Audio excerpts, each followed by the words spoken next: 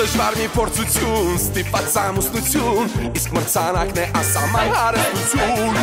բոյով դավադրություն և կարճ ուրախություն, նրանց միջև բարի անմեղ երջանկություն, դե բարի գալուստ ուրախ ապրուստ, որտեղից չկա փախուստ, ով կա մինչ եսա, մեր հետ ասա, ով եսա, Տնփեսա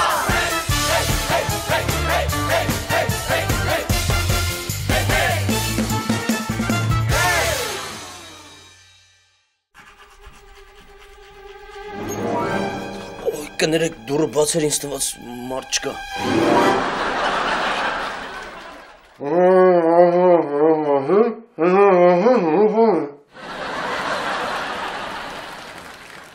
Ինչ?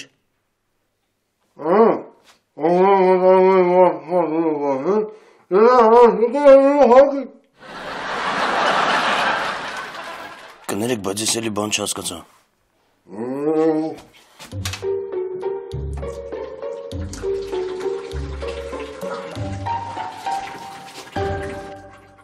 Ասում եմ մտածում էր մարդ չկա դուրը բացիր, տեսար մարդ կա դուրը փակի Կներեք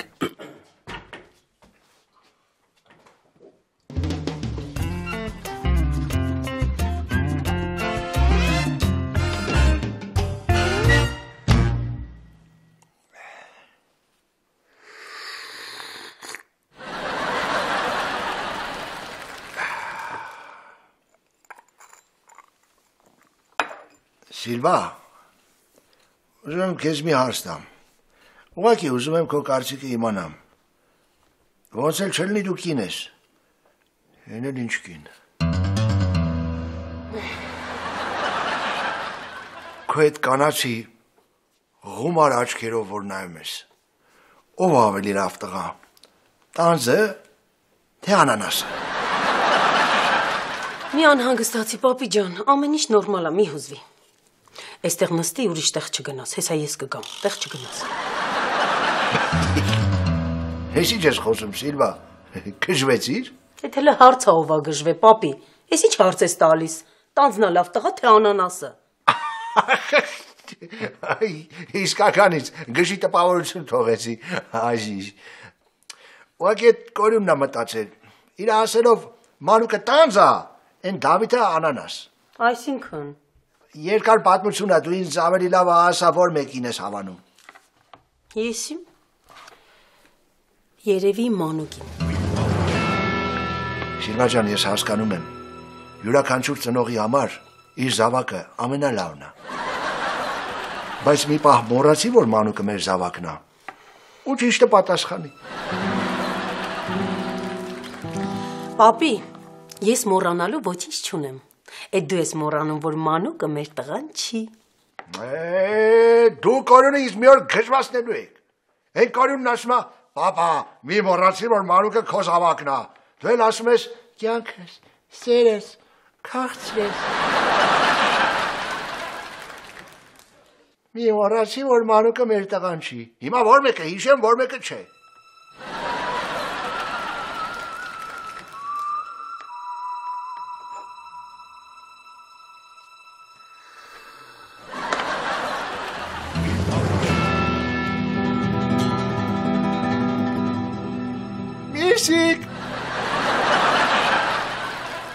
Աստորեն Սիլվան էլ ա մտածում, որ Մանուկը ավելի լավն է։ Չէ, այդ հարցը պետք է հենց այսօր լուծել։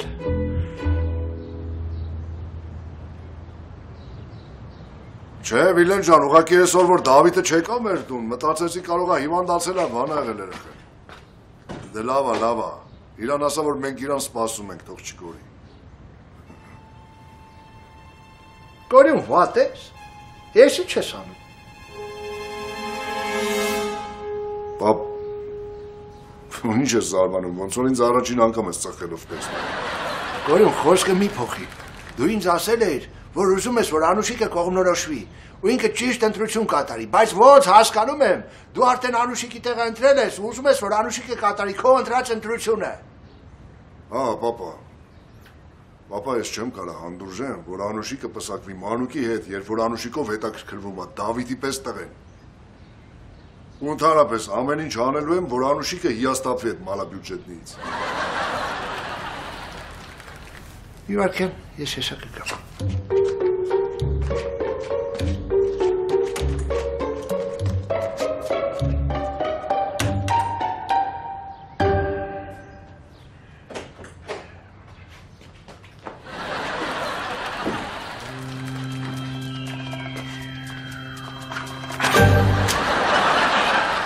Ես քեզ ձեռնոց եմ նետում։ Այսինքն պատերազմ եմ հայտարարում։ Եթե դու Դավիթին ես օգնելու, ուրեմն ես էլ Մանուկին եմ օգնելու։ Ինչ Մանուկին օգնելու, ինչ ես խոսում, պապա։ Ինձ այդ Վիլլեն, Դավիթ, մավիտները դուրս չեն գալիս։ Իսկ Անուշիկը Մանուկին սիրում է։ Իմ պայքարը արդար է։ Պապա, դու չգիտես, որ իմ հետ չի կարելի պայքարել, առավել ևս արդար։ Լավ էլի Կորյուն, ես կարամ քեզ 2 վայրկյանում հաղթեմ։ Օրինակ նայի։ Էհեհեյ, Դավիթ, Մանուկն իմ տղեն չի, Մանուկն իրականում Անուշիկի ապագա ամուսինն է, էհեհեյ։ Հասկացար։ Լավ, չեմ վիճում։ Եթե Մանուկը իմ աղբերը չի, այսինքն Սիլվան քեզ խաբել է։ Իսկ խաբելու համար Սիլվային մենք ինչ պետք է անենք։ Ճիշտ է, գործից հեռացնենք։ Ասեմ ավելին, մենք ընես պետք է անենք, որ Սիլվան ուրիշ տեղեր էլ գործ չճարի։ Ինձ թվում է իմ ու քո վեճի մեջ Սիլվան, որ աշխատանքը կորցնի, այդքան էլ արդարացի չի լինի, պապա։ Լավ, Կորյուն տղա, ես բայց իմացի, մեր պատերազմը շարունակվում է։ Պրոբլեմ չկա, բայց մի բան իշի, պապա, ոչ ոք մեր մենամարտի մասին չպետք է իմանա, մենակ ես ու դու։ Մենակ ես ու դու։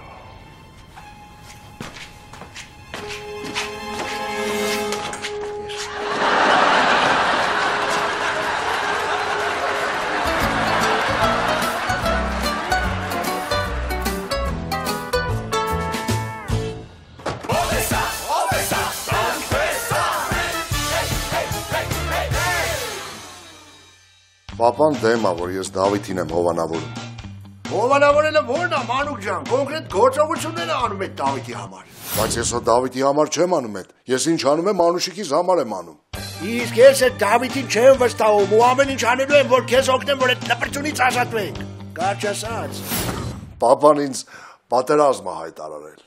Ու հիշի Մանուկ, եթե Կորյունը իմացավ, որ դու ես ամեն ինչից տեղյակ ես, դու էլ կյանքում Անուշիկի երեսը չես տեսնի։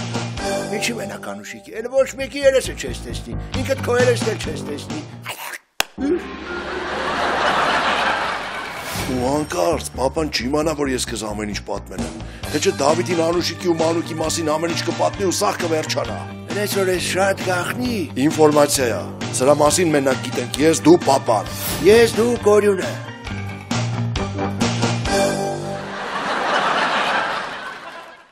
Լավ, բա հիմա մենք ինչ պետք է անենք ախր։ Ոնց ինչ պետք է անենք։ Մանուկ, ասված մարդուն 2 ոդկա տվել, որ քայլի, 2 ձեռք տվել, որ եթե ալարի քայլի, սայլակ քշի, ու 2 չէ։ Ու մի ուղեղ տվել, բայց 2 կիսագունդ, որ մտածի։ Ինձ որ պետքա մտածել։ Պետքա մտածել։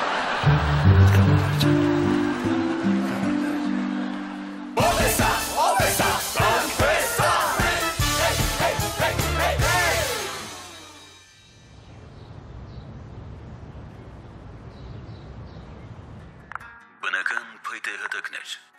կվրալիններ, լամինատե հատակներ, վարկետ, հատակի ձայնը որոշիչը, բոդեն, նարդոս 42։ Սիլվա, հատակը ձայն ունի։ Ոնց չունի։ Այն օրը Սաքուն խոհանոցում ընենց ընկավ, ձայնից պապիկը զարթեց։ Այ եթե պարկետ լիներ։ Սիլվա, մրանք ուր են։ Երևի ամեն մեկն իր սենյակում է։ Ինձ ինչ-որ դուր չի գալիս այս հարաբերական հանդորը։ Ոնց ասում եմ, փոթորիկից առաջ է միշտ ծովը հանգիստ լինում։ Այ որ ասում է Շան անունը տուր փետնար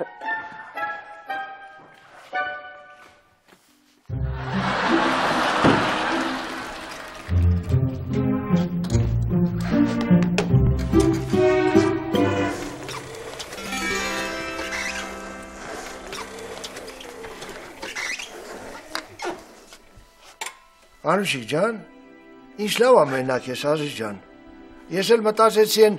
անդուր լակոտն էլ հետդ կլինի։ Պապի պետք չի տենց կոպիտ արտահայտվել։ Էդ թող ես որոշեմ, հա։ Չի երևացել։ Չէ, ու կարծում եմ այսօր դժվար է երևա։ Ճիշտ էլ կանի, որ չերևա, բայց հերդ։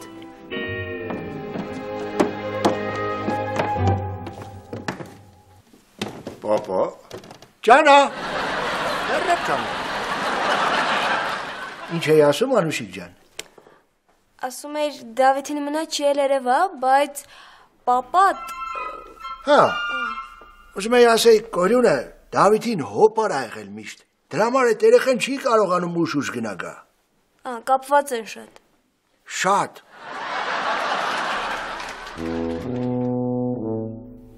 Անուշիկ ջան, պապիտ ամեն ինչ ճիշտ է ասում։ Անենց որ Դավիթը քեզ հոպարի տղա է գալիս։ Ֆակտիսկի վայրդի աղբեր էլի։ Ինչ տարբերություն։ Չէ, պապա ոնց ինչ տարբերություն։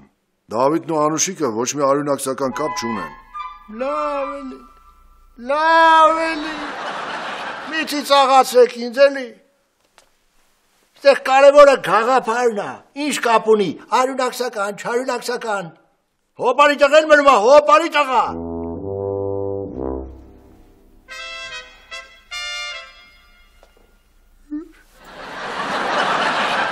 Հա, բայց Եվրոպայում տենց լինում է, որ հորեղբոր տղեն ամուսնանում է հորեղբոր աղջկա հետ, պապա ջան, ու այդ շատ նորմալ է։ Կորյուն ես կինը քո հետ էր։ Իմ։ Հա, Էդիտան, հա։ Լսի Էդիտա, իսկ քեզ ով ասեց, որ մենք ամուսնությունից ենք խոսում։ Ու հետո նես չի, որ Անուշիկը իրա հոպարի հետ չի պսակվելու։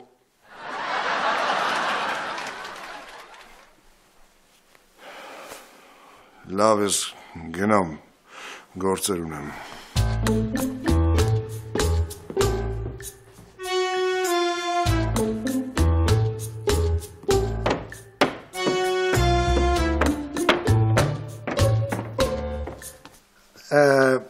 Անուշիկ ջան, մենք էլ ենք զբաղված, մենք էլ գնացինք, արի Մանուկ։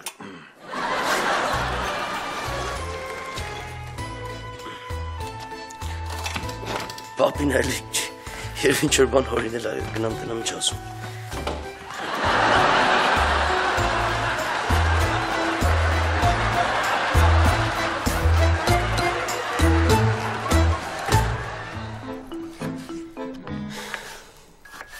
Չգիտեմ ինչ է եղել, բայց մի բան հաստատ եղել է։ Բոլորը մի տեսակ տարօրինակ են։ Հայ Սիլվա ջան, այդ երբ էին նորմալ, որ այսօր էլ տարօրինակ են։ Ինչ է սակո։ Իրանց ամենօրյա տարօրինակը չեն։ Այսօր մի ուրիշ տեսակ տարօրինակ են։ Հետաքրքիր է։ Շատ հետաքրքիր է։ Բա տեղյակ չես ինչ ա եղել։ Չէ։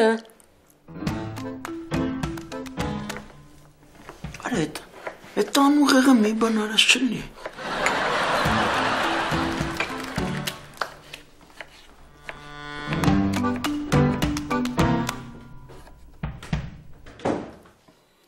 Էս էլ ոնց որ պապին լինի,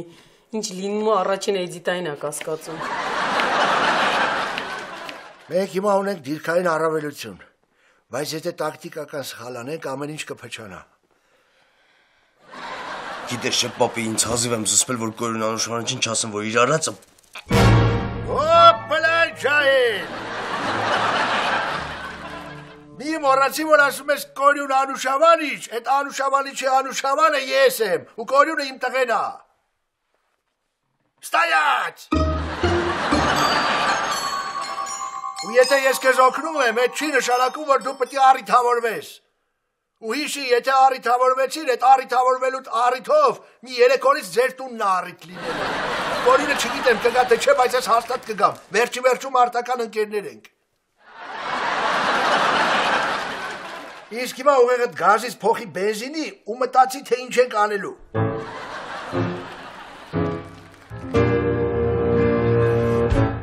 Իսկ կարող է ես Անուշիկին պատմեմ այս ամեն ինչի մասին։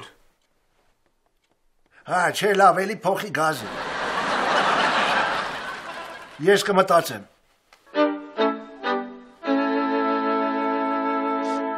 Լսի լավ, Մանուկ, դու դերասանություն անել գիտես։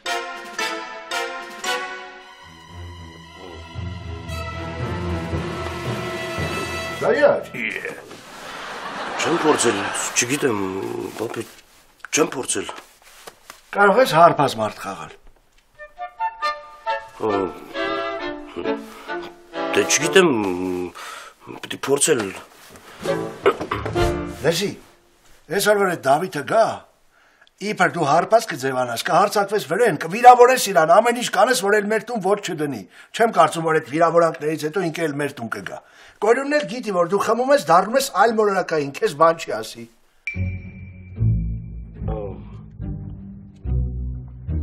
Բայց կարող չկարանամ խաղամ, պապի, կարող ճիշտ լինի իսկականից խմեմ։ Չէ, դու որ խմում ես, դառնում ես հարբած։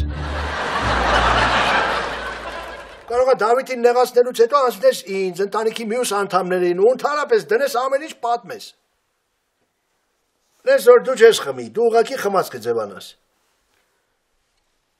Պապի, ախր, որ Կորյունը Անուշավան չիմանա, որ ես խմել եմ ինձ… Այ տղա, ասում եմ դու չես խմելու, խմած ես խաղալու։ Դե հա, որ Կորյունը Անուշավան չիմանա, ես խմած եմ խաղացել ինձ…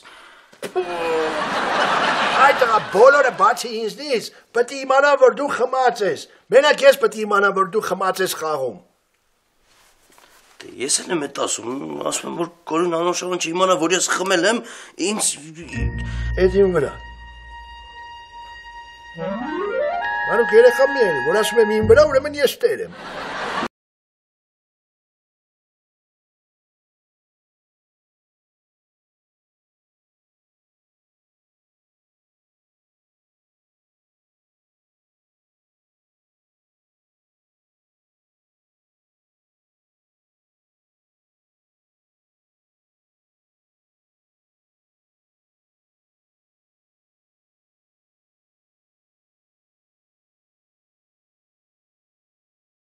Լավ, ուղղակի մի քիչ մենակ եմ ինձ զգում առանց ընկերների, բայց դե ոչինչ, կանցնի։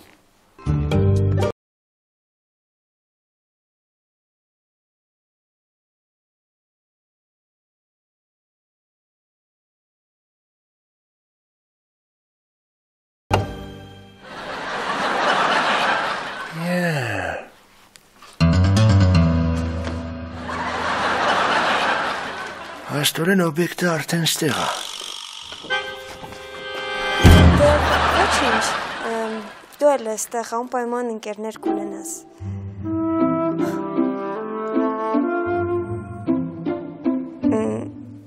Ինչ կուզես, թեյ, սուրճ։ Դավիթ ես, ինչ ես։ Չէ ու չէ, չեմ հավատում, մի վերու։ Այդտեղը չես կարողանում մի քիչ բնական խաղաս, որ մարդիկ իրոք հավատան, որ դու հարբած ես։ Ձեզ ոսոր դեբիլ լինես։ Նայ, քեզ պիտի թույլ պահես, նայ։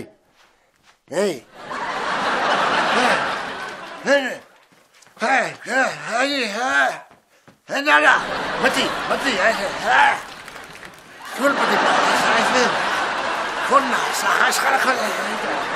Չելի չէ վայ։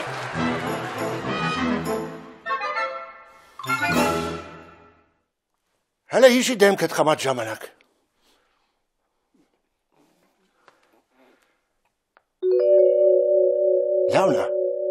Լավնա, բրնել ես։ Այ, տեքստ ասա։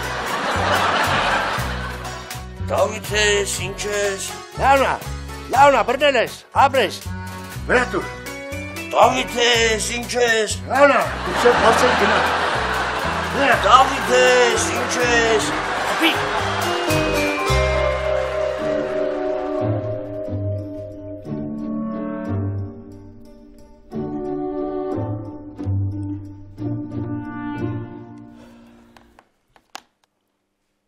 Փաստորեն Կորյունյան տանը չի։ Դե չէ, բայց քիչ հետո կգամ։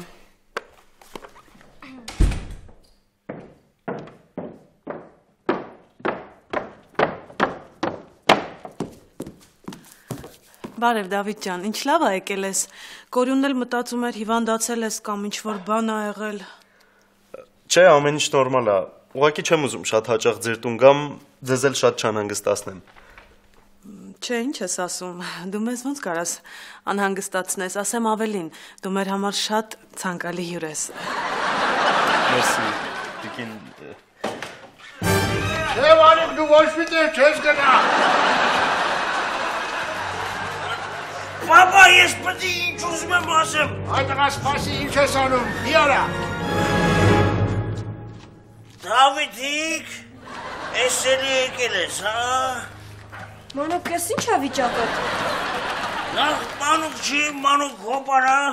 երկրորդ էլ հոպար չի, օրող բերա։ Այ տղա ջան, արի գնանք քնի, հանգստացի, հետո կխոսես էլի։ Պապա, ես լավ եմ, այս Դավիթը հեշ լավ չի։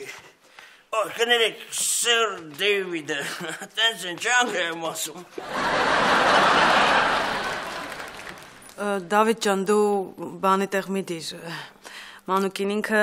ալկոհոլից ալերգիա ունի, որ անգամ մի բաժակ էլ խմում է, սենց դուրս է տալիս։ Էձի տշկա, էձի տա, էձի։ Ավելավա գնա կոսենյակ։ Դու ես տեղ պակաս մնացել։ Էդիտա, տեսնում ես, ադեկվատ չի վիճակը, ես դու ավել ես բարդացնում։ Ադուվան չիկ։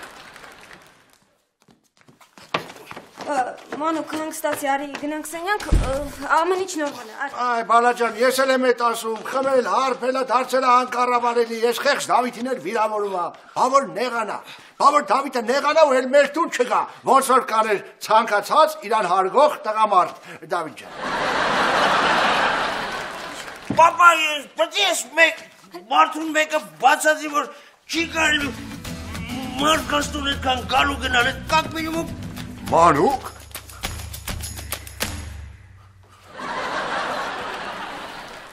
Թուլ պայք։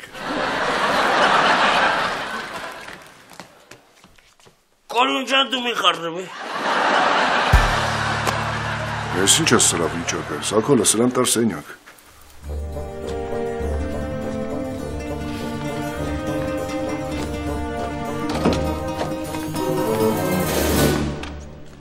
Դավիթ ջան, կներես,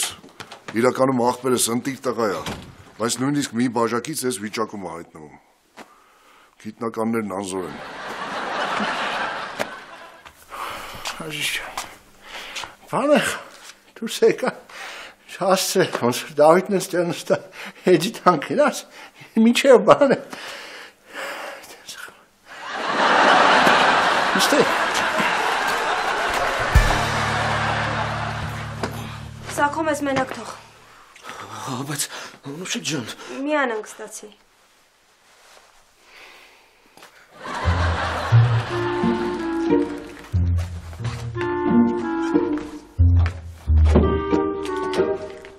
Այ հիմա բացատրի հասկանամ ես ինչ կրկես է, Մանուկ։ Կրկես ես ուզում, կրկես կգնանք, Անուշիկ ջան։ Մանուկ, հերիք է ինձ հիմարի տեղ դնես։ Դու խմած չես։ Բայց Վերջացրու։ Ու քեզնից ընդհանրապես ալկոհոլի հոտ չի գալիս։ Հիմա բացատրի հասկանամ ես ինչ է նշանակում։ Լավ, դու ճիշտ ես։ Բայց ես մեղք չունեմ, ես ամեն չէ պապի հետ մտահղացումներ, ինձ խնդրել էր, որ ես իրան օգնեմ, որ Դավիթի ոտը ես տնից կտրենք։ Բայց այս ձևով Մանուկ, ես քեզ այն օրը ասեցի, չէ, որ Դավիթի ներկայությունը ինձ էլ հաճույք չի պատճառում։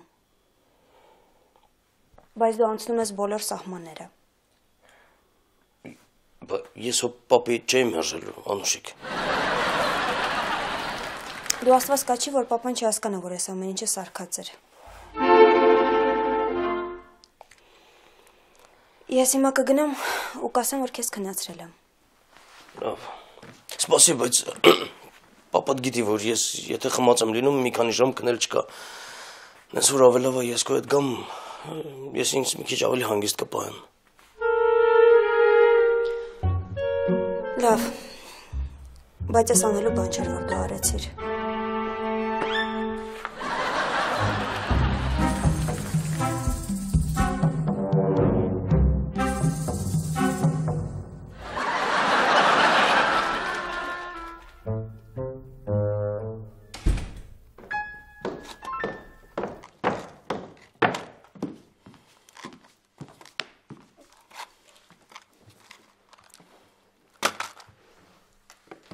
Դավիթ ջան, լավ բան չստացվեց։ Դե հիմա տղայա խմելա, սարքեցիք պատմություն։ Պապա ինքը գիտի, որ խմել չի կարել իրան, ինչ է խմում։ Այս անգամ ես եմ եղավոր Կորյուն։ Իմ կոնյակով թեյը սխալմամբ տվեցի իրան։ Անուշիկ։ Այսօր ընկերոջս ռեստորանի բացումն է, մեզ էլ հրավիրել։ Բայց ընդ մի քիչ ջահելական տեղ է։ Ես խոստացա, որ դու Մանուկն ու Դավիթը գնալու եք։ Բայց ոնց հասկանում եմ Մանուկի վիճակի չի տեղ գնա։ Ամենս որ պատրաստվի գնալու ժամանակն է։ Պապ, Անուշիկ, ես խոստացել եմ։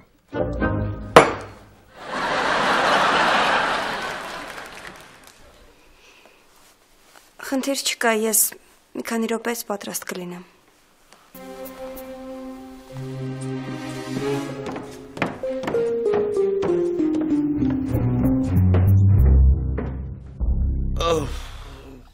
Կարող է զարմանաք, բայց ես խմացությունս միանգամից անցավ, գիտես չէ։ Դավիթ ջան, ո՞նց ես։ Դու ձենդ կտրի ու գնա քնելու։ Ես քեզ հետ ստապվելուց հետո կխոսեմ։ Չէ, բայց իսկականից Կորյուն, ոնց որ Մանուկը օյաղացել է, հալենայի։ Վերջ, ես թեման փակ է։ Ես չեմ պատրաստում մարդկանց մոտ խայտարակ լինել։ Մանուկը ոչ մի տեղ էլ չի գնա։ Չգավ քնելու։